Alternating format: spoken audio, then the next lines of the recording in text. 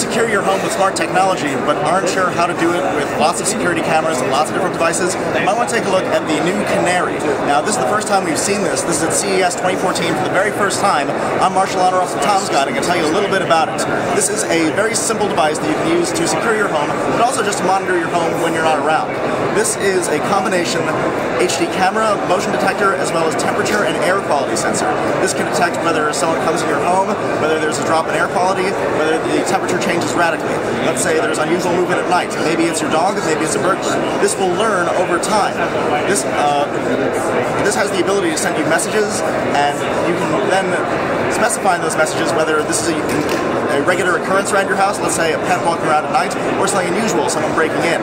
Let's say there's a significant drop in air quality, a significant rise in temperature, and an unusual light, you'll get a notification that maybe there's a fire going on in your house. Let's talk about the app briefly as well.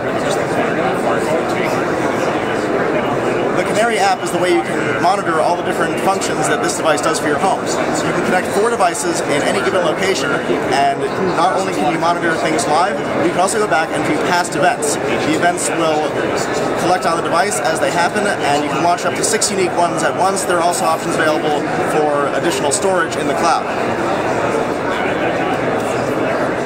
The Canary is not the most high-tech or comprehensive security device in the market, but if you want something simple that not only monitors your home, but also gives you an idea of how your family is doing when you're away, this could be a good choice. Once again, this Canary at CES 2014. I'm Marshall Honoroff from Tom's Guide.